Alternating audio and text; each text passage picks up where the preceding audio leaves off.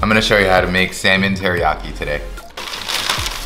Save the parchment and work on top of it. Pat down that extra moisture, score it right in here. Pretty clean cutting board. Use the bag that I get the fish in, add some starch, drop it in, shake it up, pull it out.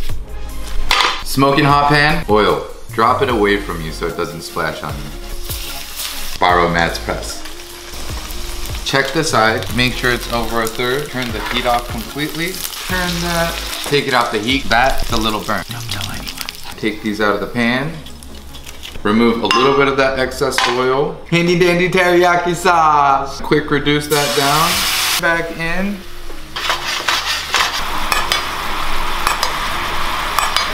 Flip it one more time. Take that out. Plate this one up. Do a little bite, just a little one. There you go.